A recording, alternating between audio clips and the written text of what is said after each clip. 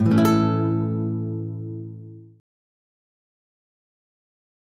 live in a world where multitasking is considered savvy, or some say it is even needed. But can the brain really handle it, or are you really multitasking? Scientists disagree.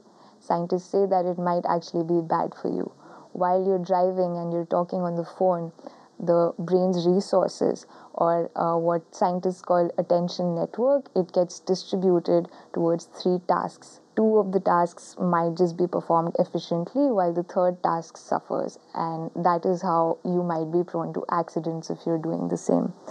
But scientists say that in order to get better at multitasking, practice might be your solution. Practice does make perfect, and after a point, you might be able to juggle tasks a little more efficiently. There are certain factors which make multitasking a little better for certain people, age being one factor, or a person's attention span.